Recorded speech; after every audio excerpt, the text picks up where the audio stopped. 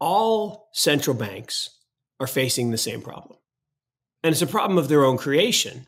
And it's, I will argue, an intentional act, not an unintentional act, because governments, as they consolidate power, spend. Why do they do that? Well, because it's profitable for them and their cronies. And, you know, I was amazed. I actually was amazed by this, that I think it was Mitch McConnell actually said on television, don't worry about all this money that's going to Ukraine. It's not going to the Ukrainians. It's going to us. It's going to our companies. The United States stock market was down on Wednesday as investors tried to digest the unexpected news of the sudden downgrade of the United States sovereign credit rating from AAA to AA+. Treasury yields also ticked up as the dollar gained after the release of private payroll data that pointed to the U.S. labor market resilience. Fitch, one of the three credit rating agencies, dropped the U.S. sovereign credit rating from AAA to AA+, becoming the second major rating agency after Standard & Poor's to do so. Fitch cited fiscal deterioration as the reason for the downgrade. Eric Winograd, the chief economist at AllianceBernstein in New York, said the market has not shown any significant reaction to the news of the downgrade, suggesting that all is well. Reuters quotes Winograd as saying, "Look, no one is seriously considering the prospect that the U.S. would ever fail to make a payment on its debt. There will continue to be demand for both long-term and short-term treasuries, and I don't see this downgrade as a significant signal of any trouble ahead." According to Mark Yusko, renowned hedge fund manager and founder of Morgan Creek Capital Investments, the downgrade might not cause immediate panic, but is another ominous sign of what's coming for the United States economy. During the latest episode of his weekly roundup series with Blockworks Macro, the hedge fund manager discusses the precarious state of the United States economy and how important it is to invest in Bitcoin. According to Yusko, the United States might not be there yet, but it is gradually heading in the same direction as Japan, which is officially reported as having a debt-to-GDP ratio of 264% by the IMF. We will now bring you clips from Mark Yusko's interview. But before we do, please take a little time to like this video, subscribe to the channel, and turn on the notifications bell for more videos like this. Also, ensure you drop your comments and observations in the comments section below. Everything you do helps with the YouTube algorithm and immensely contributes to the channel's growth. Thanks and enjoy the video. Probably way back when in history there may have been something, but no, it's not normally seen as an option. Therefore, the idea of downgrading from AAA to AA kind of seems odd. On the other hand, basic supply and demand, right? The price of those bonds is falling because there's excess supply and limited demand. And if that trend continues, which it appears that it's going to at the rate that our government keeps spending, I think it's not a full-on panic yet, Mike, Yeah. but it could turn into one. And panics can get ugly in a hurry. Here's a couple things that are happening in Japan. I'm glad you bring Japan up. So if I asked listeners, what's the best performing global market this year? Most people would say the United States, right? Yeah. Very few would say, well, wait a minute, Europe's outperforming the US and actually Japan is outperforming both of those. And then emerging markets are a distant fourth. Japan stocks have been en fuego. I mean, completely en fuego. And part of that's because their return on invested capital has been the same as US companies. Now, their ROE has been much lower because they're not very capital efficient. They keep too much cash on the balance sheet. They don't do M&A.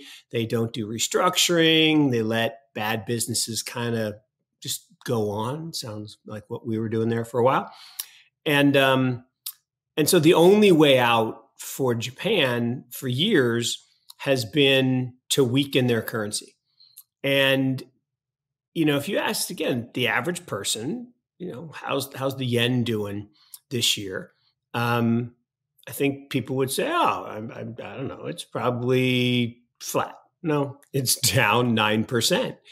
And that linkage between devaluing their currency and appreciating stock market has been really strong for Japan. And part and parcel of that was that Japanese rates, particularly the 10-year rate, was kind of capped. There was something called yield curve control. And it was managed by this guy, Hiroki Kuroda-san, and he retired. And Crazy Kuroda-san is gone. They got this new guy, and he said that he was going to give up this yield curve control. And now it looks like a bigger move than it is, but on a percentage basis, it is a gigantic move up in rates.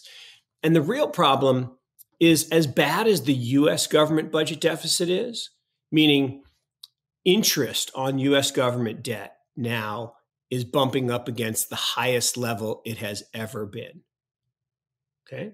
Now, you think about that. Yeah. Well, what does that mean? Well, we can't not pay the interest, right? Or then we default, which is what Fitch and others are making subtle noises about. Well, we can't afford to pay the interest if we issued all the bonds at 0 and now rates are 5 on their way maybe to 6, how do we pay that interest? Well, this is what Japan has faced. And for years, their rates just stayed at 0. They just kept them at 0. And Kyle Bass for years would scream about how these guys had to default and there was no way they could balance the budget. And they hit 100% debt to GDP, then 150%, then 200%. And now they're at 225%, 226 or something like that.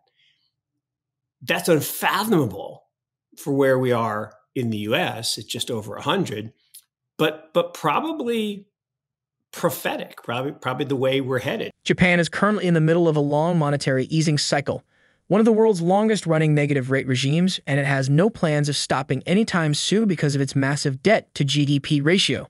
Many experts believe this will be the fate of the United States in no distant future. Former hedge fund manager James Lavish describes the situation perfectly in some of his recent tweets. One tweet reads, "The U.S. Treasury admits that the debt situation is unsustainable, even publishing it in a graph. The problem is their graph, black line, is optimistic. The reality is that the problem likely soon goes parabolic, red line. It's just math." In another tweet, Lavish outlines 3 ways the United States can lower its debt. The tweet reads, "Remember, there are 3 ways the U.S. can lower its debt. 1. Austerity, lower spending to create surpluses, which is equal to political suicide. 2. Raising taxes, which is likely political suicide that eventually leads to lower productivity anyway. 3. Allowing for higher structural inflation, higher nominal GDP, leads to higher taxes and lower deficits."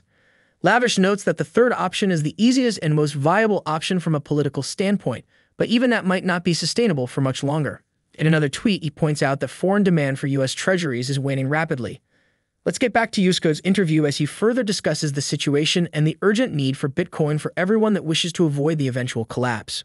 All central banks are facing the same problem. And it's a problem of their own creation. And it's, I will argue, an intentional act, not an unintentional act, because governments, as they consolidate power, spend. Why do they do that? Well, because it's profitable for them and their cronies. And, I was amazed. I actually was amazed by this, that I think it was Mitch McConnell actually said on television, "Don't worry about all this money that's going to Ukraine. It's not going to the Ukrainians. It's going to us. It's going to our companies to, buy bullets and bombs and stuff." So, wow, he just admitted that it's just graft and corruption. So that proclivity to spend isn't going away. But here's the little problem, and Lynn Alden pointed this out, and I don't know if she sourced it or if she took it from someone else. It doesn't really matter, but she's the one that I'm stealing it from. U.S. tax receipts just plunged to the lowest level ever. Now, not in dollars, but in rate of change. And that is bad, right? Because if you're spending too much and you're not bringing in enough revenue, what happens? Well, what Fitch says, in theory, you could default. Now, they're not going to default because that would be disastrous if the global risk-free asset suddenly had risk. But I think it means a lot of things for global currencies. I think are going to continue to weaken. Therefore, it actually has implications for Bitcoin, which, remember, Bitcoin doesn't change. One Bitcoin is one Bitcoin. It's just the price that we price it in changes. The asset that we price it in changes. And those are all, I think, going to get worse. In her July newsletter, renowned macro analyst Lynn Alden draws some comparisons between the current economic situation in Japan and the direction the U.S. economy is heading towards. According to Alden, the United States may be about to follow the example of Japan, which is currently in such a precarious situation that interest rate hikes are no longer an effective tool for fighting inflation. But Japan's spiral started much earlier during a rapid globalization trend that helped lower some of the effects. Alden reckons the U.S. will have a more difficult time because of the following factors. Number 1. Japan aged ahead of everyone else during a period when China ramped up its production and supplied everyone with inexpensive goods, helping to overcome labor shortages. Number 2. Japan spends less than half of what the United States does on healthcare per capita, despite having a median age that is 10 years older. Alden adds that when the U.S. is the same average age as Japan, we may have 3 times the per capita healthcare cost as Japan. Number 3. Not only does the U.S. spend more of its GDP on its military, 3 to 4% compared to Japan's 1%, but its reckoning is coming at a time when geopolitical conflicts are heating up compared to the 1990s to 2010s unipolar period. This is why Alden, like Yusko and Lavish, advocates owning hard assets like Bitcoin, which she describes as the ideal asset to get you through whatever storm the United States is heading into. For how much longer do you think the United States can continue to sustain its massive debts before it completely crumbles under the $200 trillion weight? Please share your thoughts, comments, and observations in the comments section below. Also, ensure you like this video, subscribe to the channel, and turn on post notifications for more videos like this. Thanks for watching.